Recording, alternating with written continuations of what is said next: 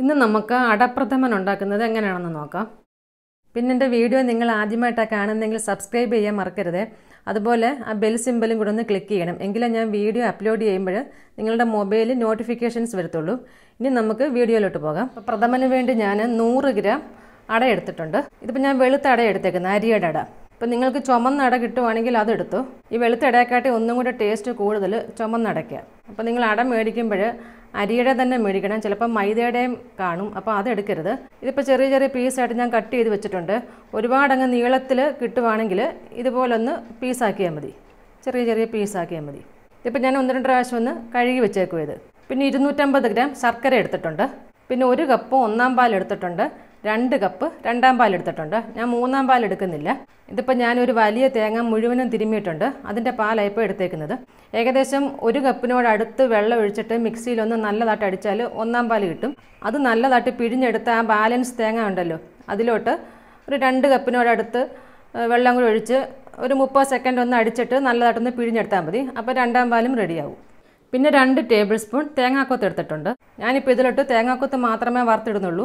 ചിലർ അണ്ടിപ്പരിപ്പും ഇടാറുണ്ട്. അപ്പോൾ നിങ്ങൾക്ക് വേണമെന്നുണ്ടെങ്കിൽ ഇതിൻ്റെ കൂട്ടത്തിൽ അണ്ടിപ്പരിപ്പും കൂടി ഇട്ടു. അതല്ല തേങ്ങാക്കൊത്ത് വേണ്ടെന്നുണ്ടെങ്കിൽ അണ്ടിപ്പരിപ്പ് മാത്രം ഇട്ടാലും മതി. സാധാരണ അടയ്ക്ക് തേങ്ങാക്കൊത്ത് മാത്രമേ ഇടാറുള്ളൂ. 1/4 ടീസ്പൂൺ വറുത്ത് പൊടിച്ച് ജീരകപ്പൊടി എടുത്തിട്ടുണ്ട്. നല്ല ജീരകമാണ് എടുത്തേക്കുന്നത്.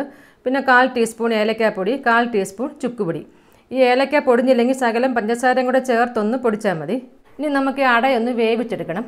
അപ്പോൾ ആദ്യം അതിന് വേണ്ടി കുറച്ച് വെള്ളം വെക്കണം. ഇപ്പോൾ വെള്ളം ഇവിടെ തിളച്ചിട്ടുണ്ട്. ഇനി അടയെല്ലാം ഇതിലോട്ട് ഇട്ട് കൊടുക്കുക.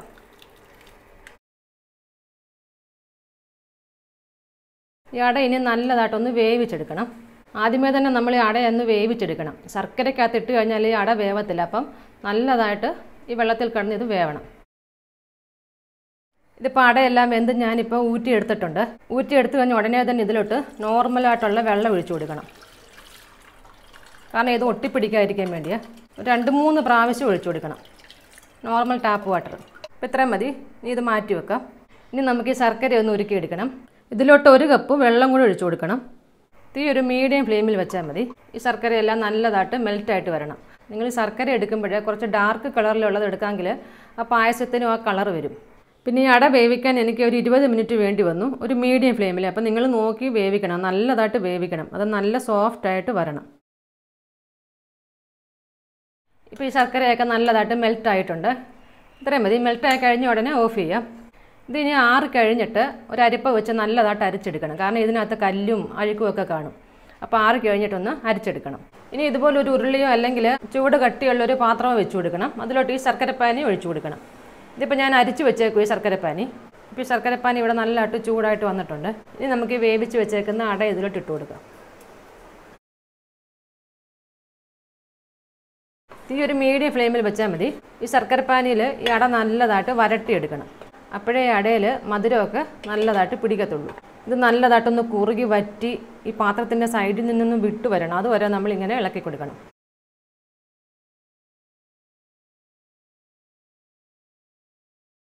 ഇടയ്ക്കിടയ്ക്ക് ഒന്നിങ്ങനെ ഇളക്കി കൊടുക്കണം.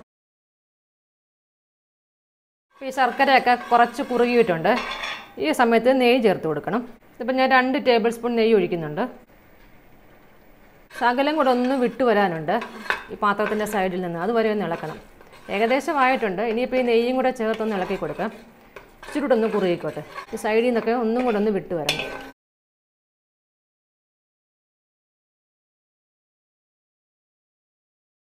കണ്ടില്ലേ, ഇത്രയും മതി.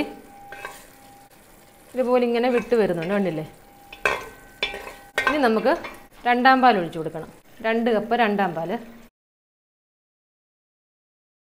ഇനി ഇത് നല്ലതായിട്ടൊന്ന് ഇളക്കി കൊടുക്കണം. ഈ 2-ാം പാലിൽ കിടന്ന് ഇത് കുറച്ചും കൂടെ ഒന്ന് കുറുകി വരണം. തീ ഒരു മീഡിയം ഫ്ലെയിമിൽ വെച്ചാൽ മതി. അടിക്കൊന്നും പിടിക്കരുത്. ഇങ്ങനെ ഇളക്കി കൊടുത്തുകൊണ്ടിരിക്കണം. കുറച്ചൊന്ന് കുറുകി കഴിഞ്ഞിട്ട് 1-ാം പാൽ ചേർക്കാം.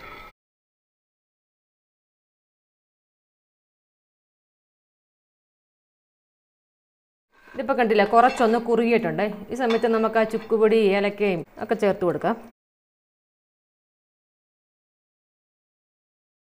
ഇനി ഇതെല്ലാം കൂടെ ഒന്ന് നല്ലതായിട്ട് മിക്സ് ചെയ്ത് കൊടുക്കണം. ഇടുമ്പോൾ ഒന്ന് വെതറി ഇട്ട് കൊടുക്കണം. ഇതിപ്പോൾ കണ്ടില്ലേ, 2-ാം പാൽ ഒഴിച്ചു കൊടുത്ത് ഇപ്പോൾ നല്ലതായിട്ടൊന്ന് കുറുകിയിട്ടുണ്ട്. ഇനി നമുക്ക് ഇതിനകത്തോട്ട് 1 കപ്പ് ഒന്നാം പാൽ ഒഴിച്ചു കൊടുക്കണം. അപ്പോൾ തീ ഒന്ന് കുറച്ച് വെക്കണം. ഒന്നാം പാൽ ഒഴിച്ചു കൊടുത്താൽ പിന്നെ തിളയ്ക്കരുത്. അപ്പോൾ ഞാൻ ലോ ഫ്ലെയിമിലാണ് വെച്ചേക്കുന്നത്.